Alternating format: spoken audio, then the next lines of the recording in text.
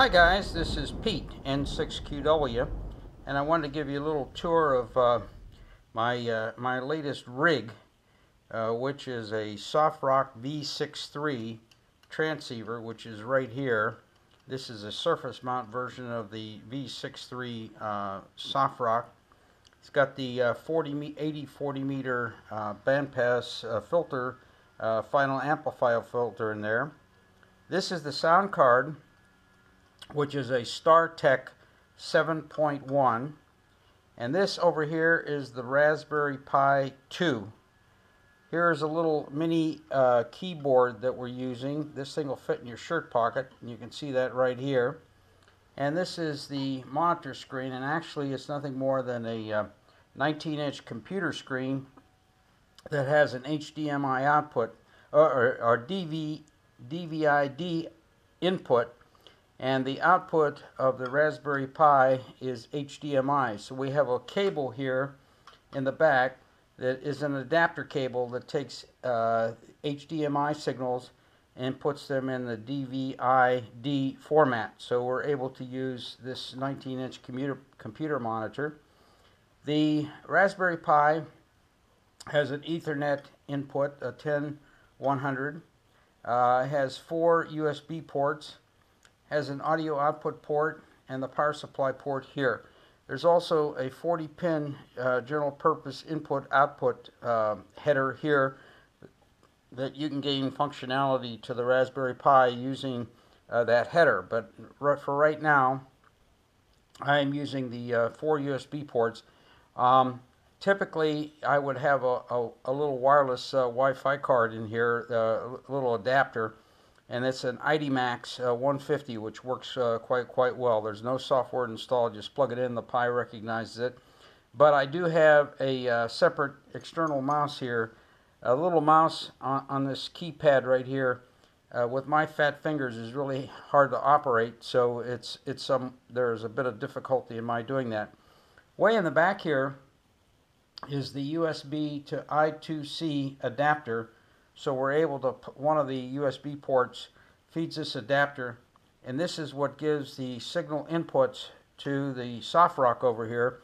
It provides the tuning information. There's an SI570 chip on this board, and the I2C inputs through this adapter enable you to change the frequency, but a lot of the other functionality, such as TR, the single red line right here, activates the TR. And I I do have an external RCA jack here that enables me to connect an external linear amplifier. The two interconnects between the sound card are a 12-inch long piece of adapter cable, 3.5 millimeter stereo, a plug on each end.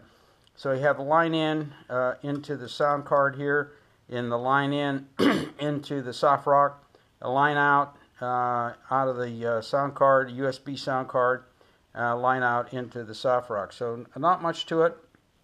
On its own, it puts out about 1 watt, and I have made some contacts, but it's pretty marginal.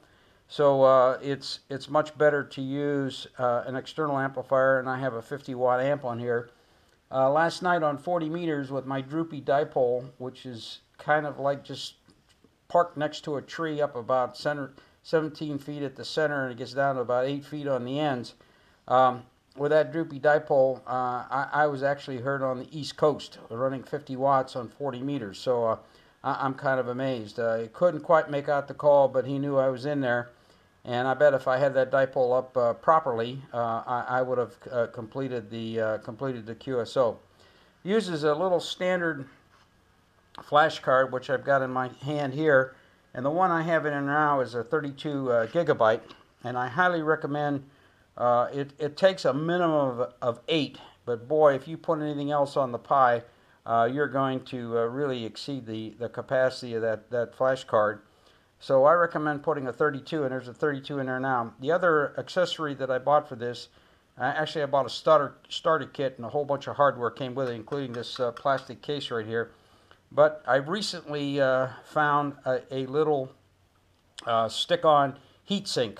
And the Broadcom processor in there, when this thing is cranking, really gets warm. So it's a good idea. You can get those from Janko Electronics. They're under $2. I bought a bunch of them because I have several Pis, and so it's a good addition.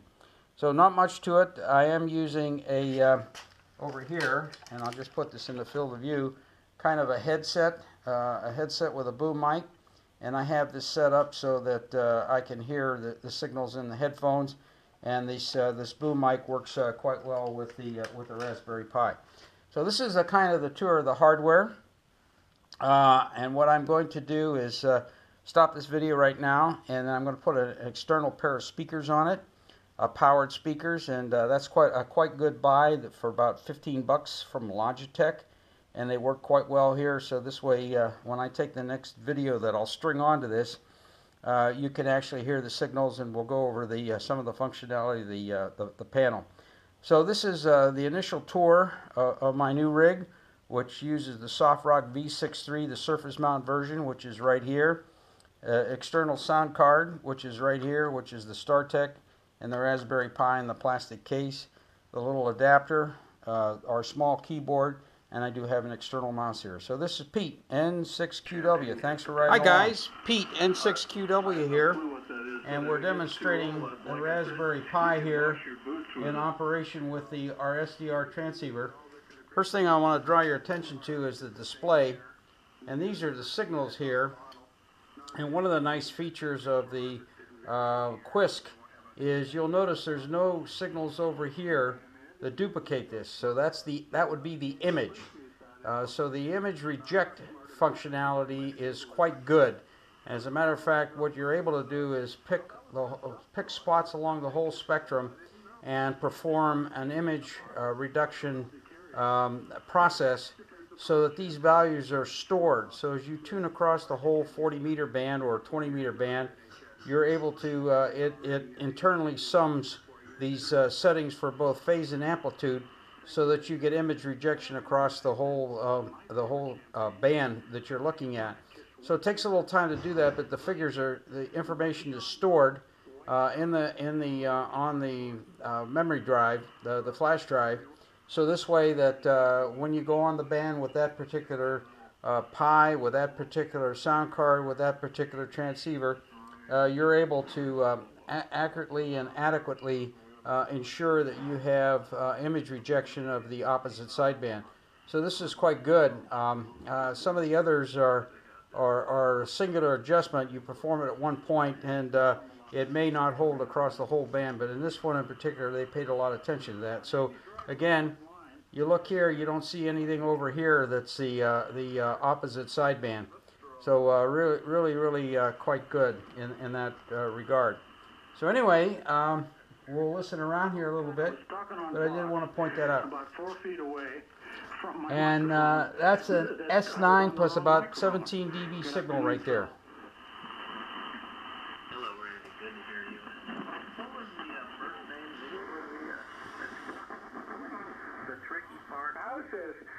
There's another signal right there, and there's one right there. So they're quite close.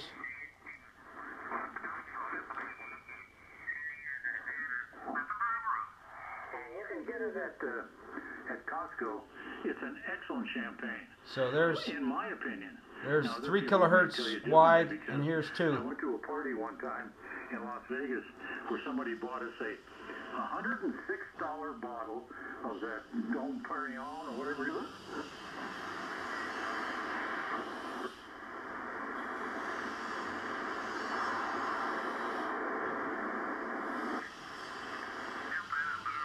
I'll call you at 3 o'clock in the morning, John, but that was nice of you. This has got 2 kilohertz bandwidth right here. I think he'd rather be A lot of functionality in this panel.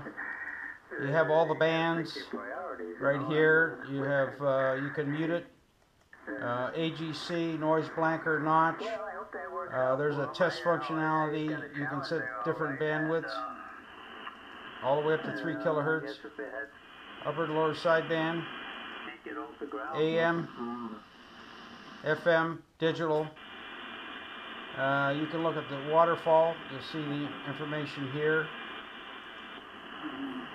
There's the waterfall. Maybe some See right there. There's a scope. You can look at the signal. Pretty nice. That's the fast Fourier transform. And you can even look at the receive wide filter, and we'll change these here. You can see the filter getting a little bit narrow, so it lets you see the bandwidth that you're looking at. There's 2,000 hertz, 3,000 hertz. So quite nice. Put the graphic back on. This is Pete, N6QW. N6QW here.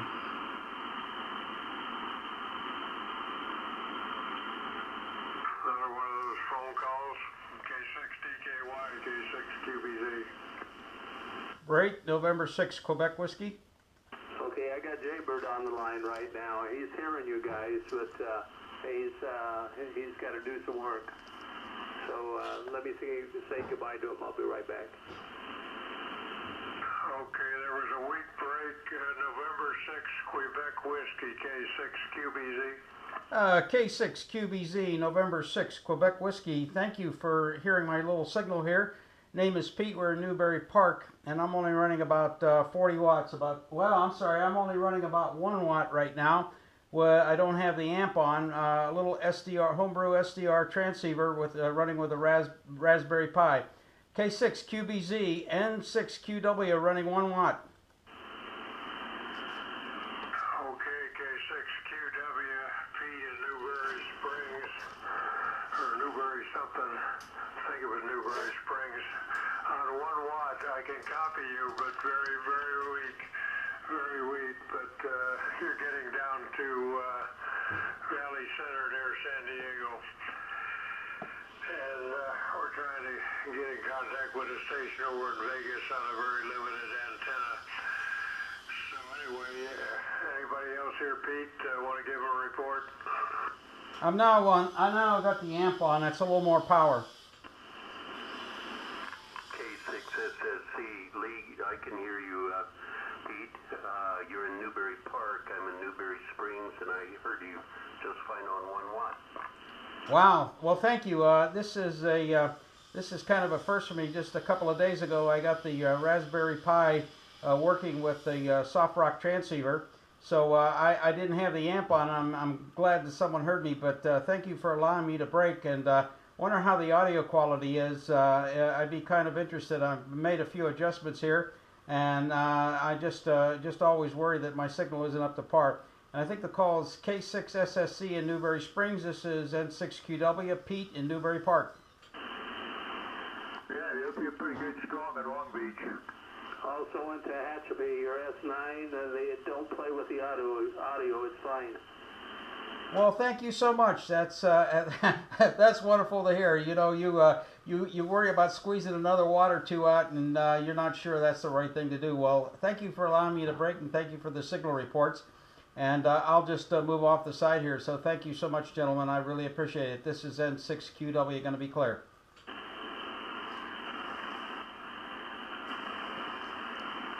Thanks for breaking in, Pete. It's doing wonderful. And you got, what are you using for an antenna, break? Yeah, the antenna is a droopy dipole. It's only the center is only up 17 feet. Well, you're doing something right. You're 5.9 now with the amp on, and at least Q5 with the 1 watt. Well, thank you so much. I really appreciate it. Glad we're making it down to Valley Center. Well, I'll let you gentlemen continue, and thank you for allowing me to break, and thank you so much for the signal reports. This is N6QW going to be clear.